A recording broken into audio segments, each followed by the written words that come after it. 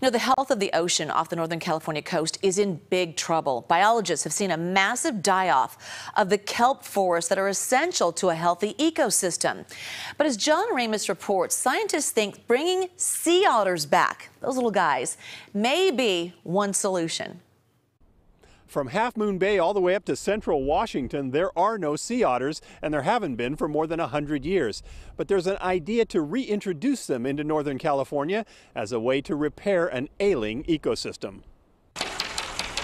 Sea otters may be adorable to look at and fun to watch, but what and how much they eat has put them at the center of a debate. Sea otters play a keystone role in kelp forest ecosystems. They're the second most destructive animal on the sea next to man. Last summer, the U.S. Fish and Wildlife Service began floating the idea of reintroducing sea otters to Northern California and Oregon, and now they're holding public open houses like this one in Sausalito.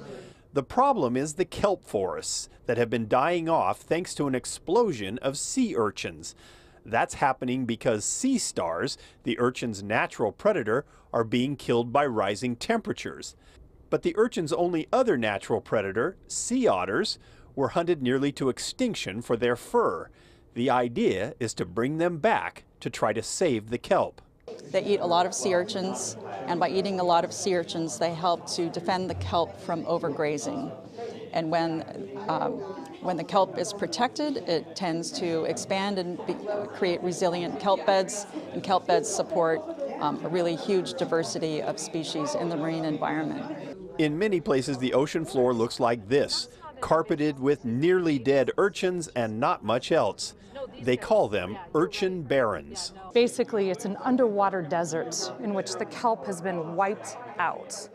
But in a 2013 study, otters were reintroduced in British Columbia, and within 1 year, most of the urchins were gone and kelp was beginning to regrow. But Doug Jung is an avid abalone diver and says while scientists are waiting for the forest to regrow, the otters will be wiping out all existing shellfish. They're cute. We all love them, but we don't want them to strip mine, and let me repeat the term, strip mine the rest of the coast. Jung says abalone are already in short supply and would be sitting ducks for the otters. They're out in the open where if sea otters come up, they will wipe them out immediately. Then you will have no biological diversity and no abalone.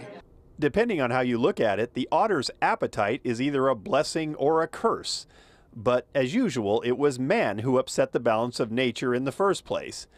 The question is, do we have the wisdom to set things straight or simply make things worse? Now, scientists think the likely place to start would be somewhere along the Oregon coast, but reintroducing otters can be tricky. In the 1960s and 70s, wildlife officials tried to relocate them to the Pacific Northwest, but 90% of the otters either left the area or died.